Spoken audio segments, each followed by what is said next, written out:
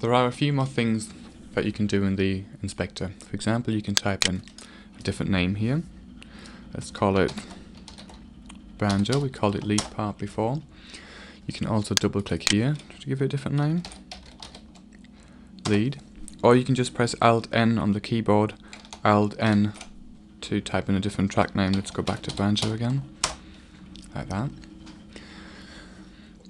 If a part is selected, like this one for example, then the inspector changes to part info.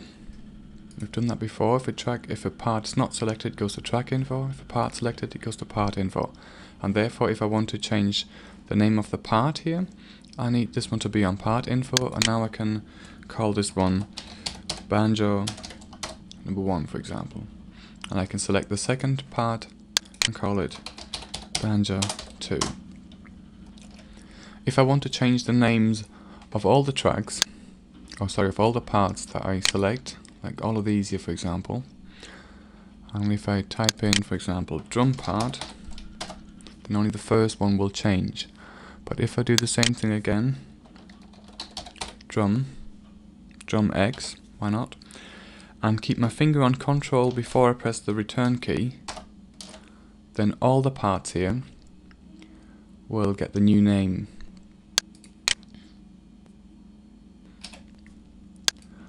Let's just call them drum part for now, or just drum. I press control, keep my finger on control, hit return, and I'll also do the same for this one, but now I press Alt N again, drums.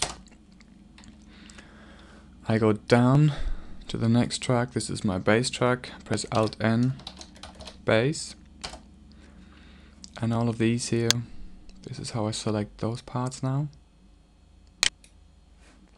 Part info, I just type in bass, keep my finger on control and hit return, and then let go of control, and here we'll call it harmony or chords. No, stick with harmony.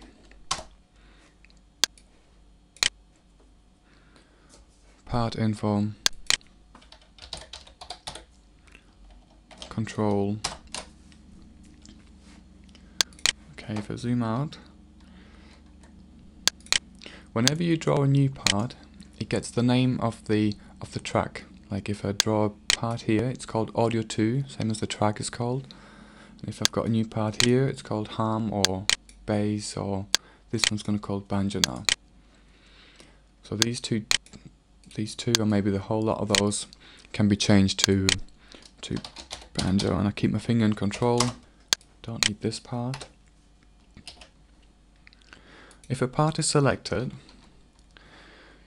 it shows you in the inspector where the part starts and where the part ends, and you can also change these values and notice how the part moves forward. You can even change these values by beats, even though the snap setting here is set to bar. You can still address the beats if you had to quickly. Back to the original one again. If you change the end, the part becomes shorter. And we've also lost our music inside the part as well. That doesn't matter. I'll delete the part and make a copy of this one and just move the copy forward back to normal again. So let's select this part here and play around with some of the settings here. This is the volume level at the moment. And if you go down here and the volume all the way down to 0, we can't hear anything anymore. A higher level, 87. I've got some volume back again, 127 being the max.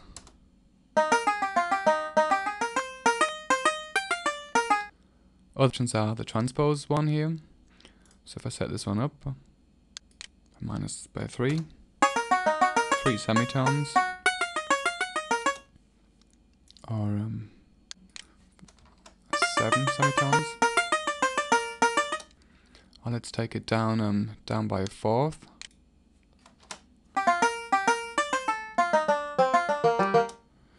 Back to normal again. You can double click and just type in a number. 0.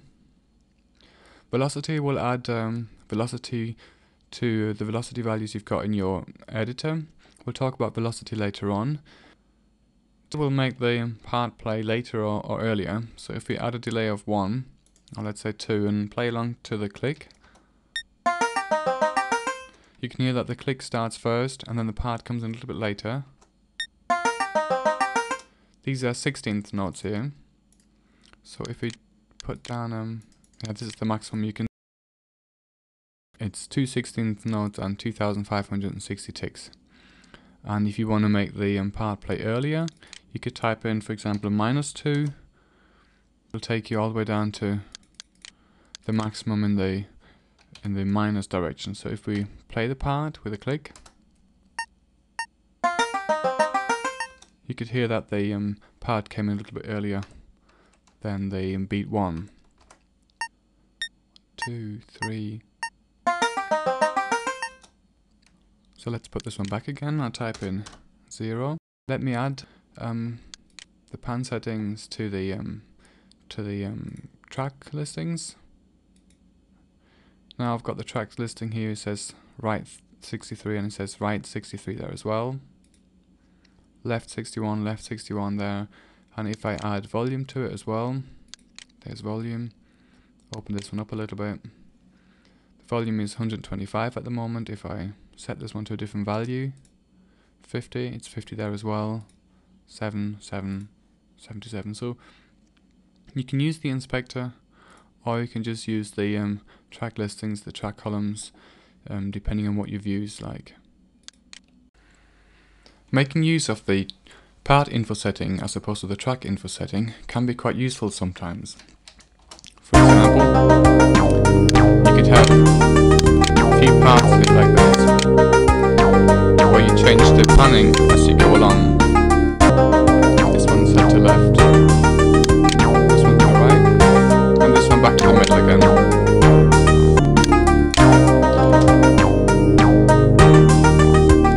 This one's the left one. This is the right part, the part that's panned to the right side. And here we're back in the middle again. This also applies to transpose settings.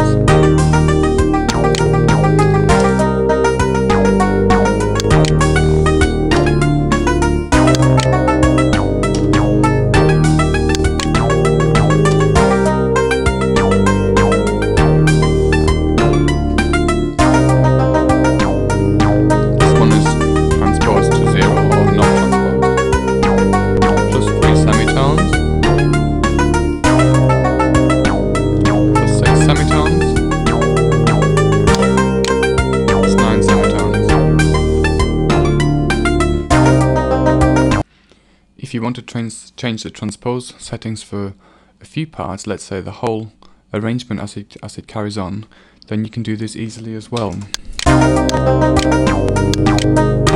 like this. And then select a whole bunch of parts, type in 3, type in 6, copy value to all selected parts, just enter yes again. 9, hit return again.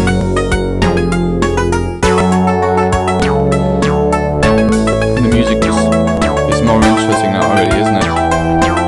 Well, in a modern way.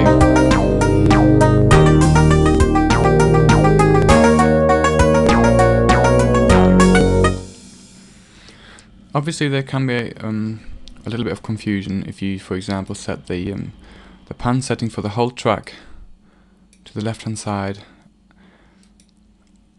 and then you think that you're setting the pan settings for the whole track to the right hand side, but you had one of the parts selected and you just didn't notice that this part was selected. In order to avoid this confusion, you can go into the preferences, edit, preferences, general arrangements,